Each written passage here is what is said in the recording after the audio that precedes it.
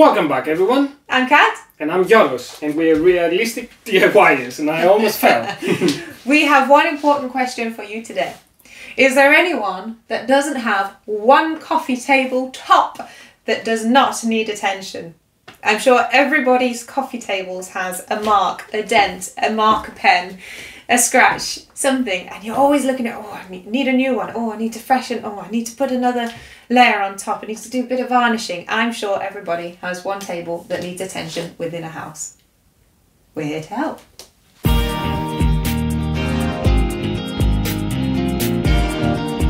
So where do we start with that? How about not just one, but 4 possibilities, 4 ideas, and we're going to show you each one. And then after we do this, we're going to choose the best option to finish it off, and then we're going to repaint it and have it finished and enjoy our coffee. Realistic DIY results. Our own coffee table in our own living room. Come on, let's do it. Setting up the comparison side by side, Yorgos starts by measuring 4 equal sections. So you'll see the result as it happens.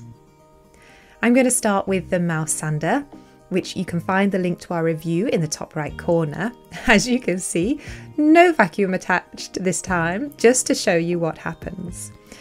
Applying not too much pressure and circular movements. And we are done. 11.5 minutes.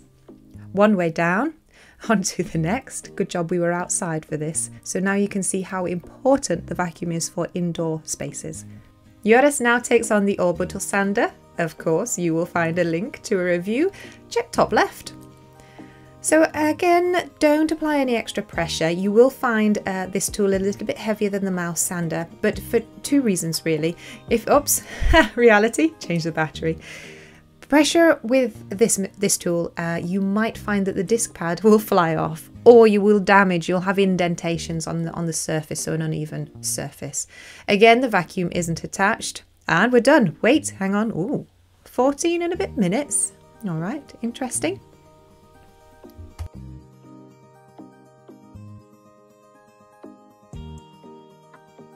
So he continues with the Orbital sander, next using these really interesting net discs. Remember, you do need your special attachment for the extraction holes, and you do need the vacuum to extract the debris because it can get caught up in the net and then cause surface damage.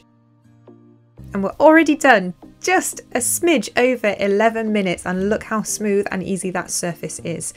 Next up, for the 4th part of the experiment, we're using a type of paint remover. Apply liberally, it will help you.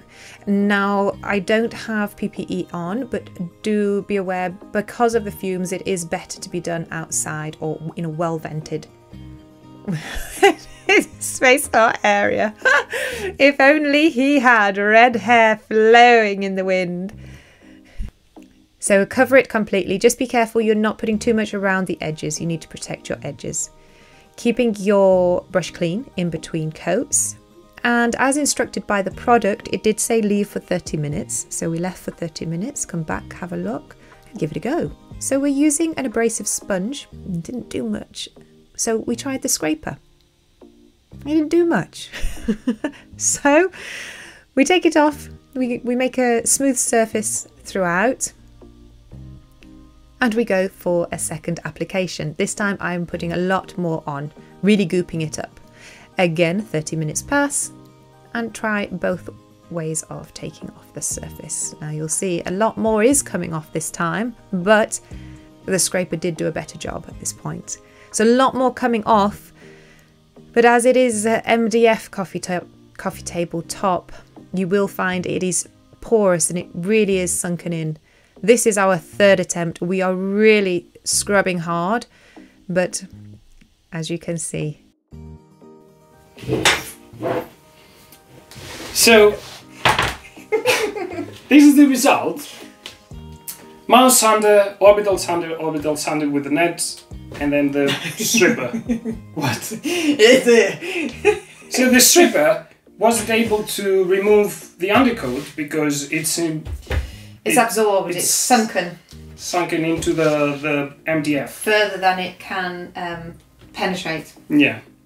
Also, it's a little bit more expensive. If you do have the tools, it's a little bit more expensive to because you know you need to pay like something in between 10 to 20 pounds or euros or dollars to buy the product. Then not only it was time consuming and it was effort. Yeah. Then the mouse sander is giving you fast results, but it might create dents as you work on the board. The orbital sander, the best solution is the orbital sander with the net, because in this case you don't create dents, everything is smooth and nice, and it's relatively fast. Clean as you go along. Clean as you go along if you use the vacuum cleaner. So this is how we're going to finish it off. We're going to undercoat it and paint it over and finish it off so that we can enjoy a coffee.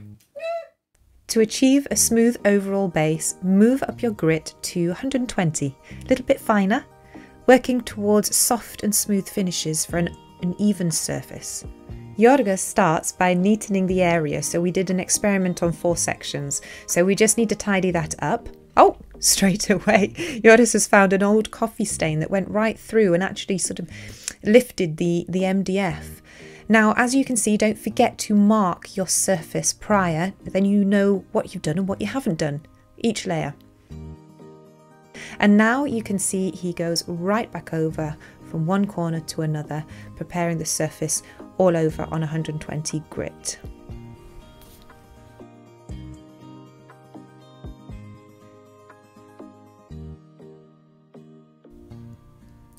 After going over one time just to neaten up and one time for an overall smoothness of the surface, here he goes and marks it again, but he's actually gone up to a higher grit of 180. You'll notice this takes less time. The result is satisfactory actually at this point. You could always go higher, you can increase to 220 grit, but this is absolutely fine.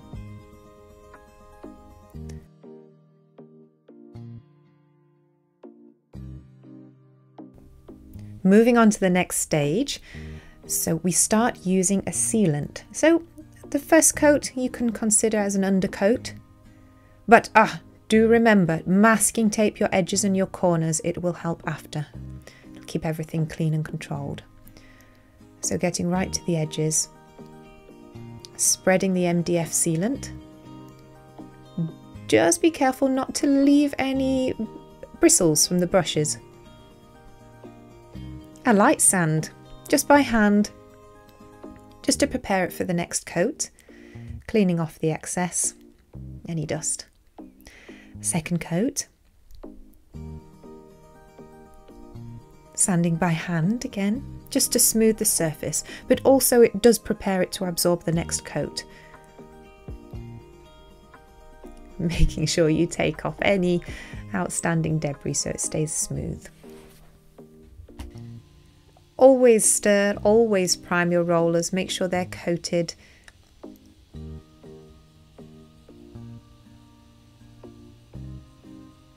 So thin and even, first coat.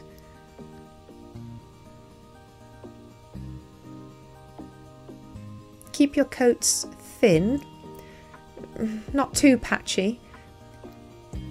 Don't forget in between, you don't need to wash your rollers every single time, but do keep them airtight so they don't dry. That will be fine for a few hours, possibly even till the next day.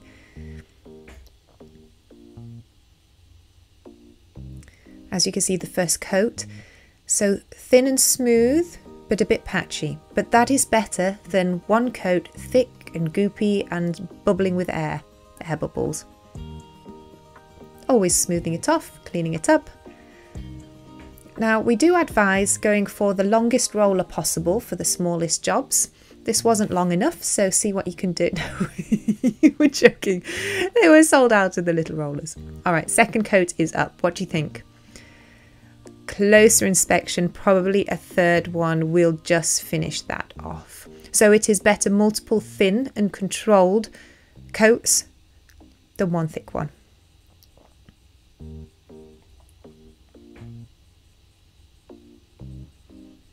Really check for your patches on this final coat.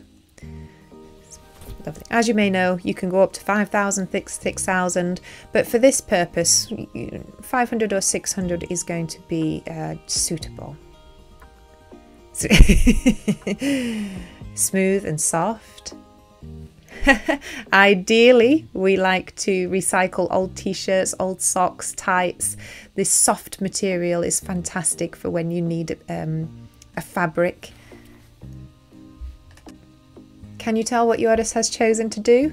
He's chosen waxing for the top, so he's just applying a wax, buffering the wax and making sure that there's no fibres left over. A week after, the result of the wax, we weren't convinced. So we decided to remove that layer and replace it with a top coat with a clear sealant. It's easily applied through regular sprays at regular intervals using a spreading motion. 2 coats and you're done. A coffee table like new. Would you like to see the finished result?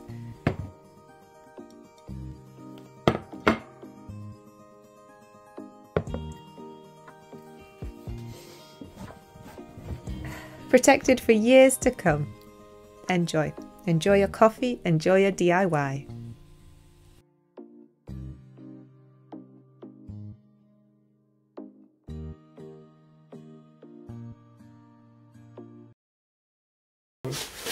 Welcome back, everyone. I'm Kat. And I'm Joris, and we're Damn, that was so good. Oh, I've got an idea.